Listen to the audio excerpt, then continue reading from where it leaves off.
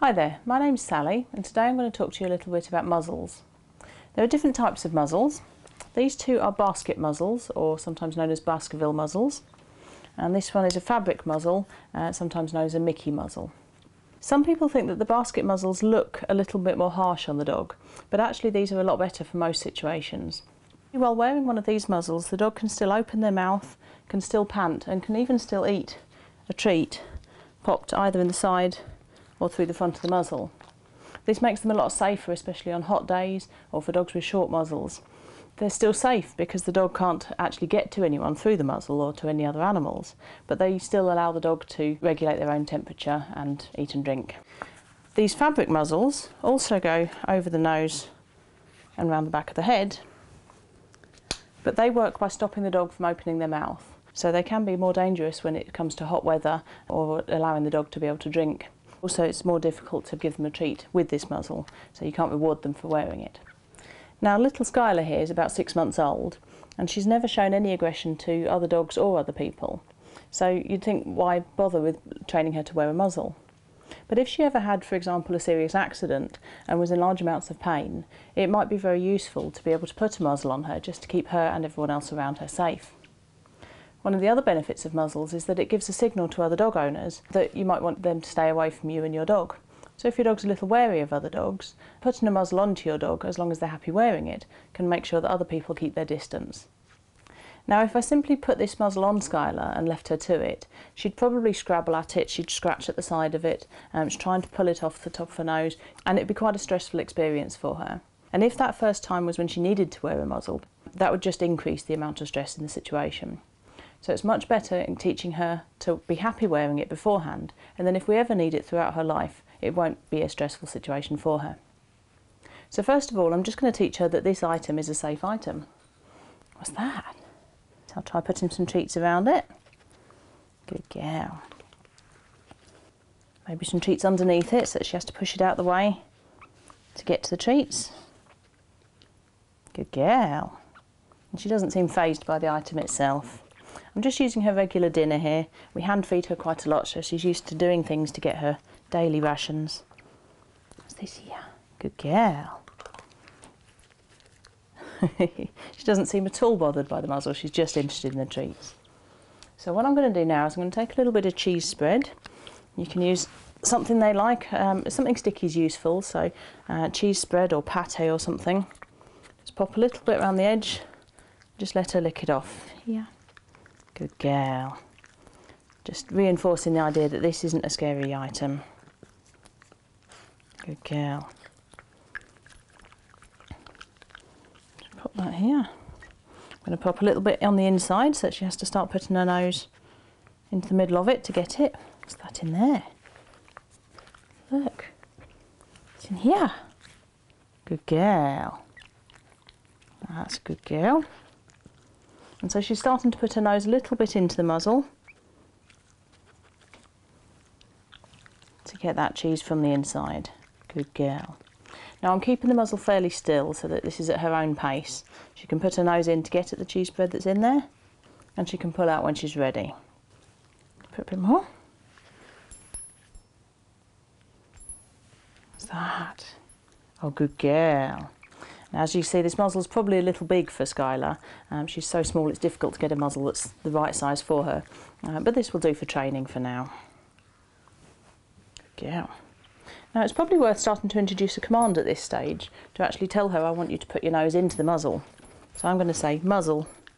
Good girl. So she's obviously putting her pretty much her whole face into the muzzle to get the cheese spread from the inside. Muzzle. Good girl. I'll try that again. Muzzle. Good girl. That's a clever girl. Yeah. Muzzle. Good girl. Good girl. That's a very good girl. So I'm going to try now asking her to put her muzzle in and give her the reward that's not the cheese spread. So muzzle. Yes, good girl. And she can have a treat there. Muzzle. Good girl. Might even try popping a treat through the end of the muzzle. Good girl. Yes, a nice girl, good girl. Muzzle. That's very good. Now we want to increase the amount of time that she's got her nose into the muzzle. So I might hold it a few seconds. Good girl. And then give her the treat. Good girl. Notice I've still not even closing the straps. She's only keeping her head in there because she wants to, because she knows that there's treats coming. Good girl. And she doesn't seem to want to take her face out of it at the moment. That's nice. Good girl. If your muzzle has a clip on the back of it, it's worth making sure that they're happy with the noise. Good girl. And you try this when the muzzle's not even on them at all. Good girl. She doesn't seem fazed at all. If your dog is a little wary of the clip, just simply clip it together and feed, and clip it together and feed, and repeat this until your dog hears the clip and looks up saying, "Where's my treat?" And we can treat this like any other training. So we ask for a sit and a down. Good girl. And muzzle. Good girl. That's very good girl. Once she's happy holding her nose in there for a few seconds, we can start to get her used to the strap going behind her head. So I'd just pop it there for a couple of seconds. Good girl. And give her the treat. And then possibly even take it off. Let's try again. Muzzle. And the strap goes round. And good girl. And then I can take it off. Once she's really comfortable with having her nose into the muzzle, just reach around the back and do the strap up a little bit. Good girl. Good girl. It's sometimes easier to hold the bottom of the muzzle while you're giving them a treat. Just helps them keep the head still, keeps the mouth still, so that you can get the treat through the bars of that muzzle. Good girl. Make sure you only do a few seconds at a time. This type of muzzle sometimes has a little slot with an extra little bit in there, and it's quite often useful to take that bit out so that there's more space around the outsides to be able to get a treat into.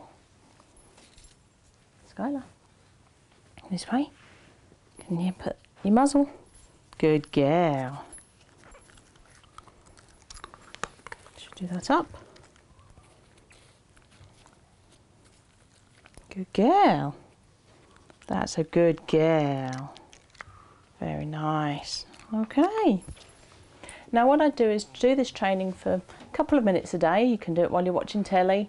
Make sure you go at your dog's pace. So if they look uncomfortable with it, if they start to scratch it and pull it off, you've probably pushed the training a little bit too fast. A little bit of training each day and your dog will quickly become very comfortable with wearing the muzzle. When they are comfortable wearing it in the house, try it on them in the garden or out on a walk.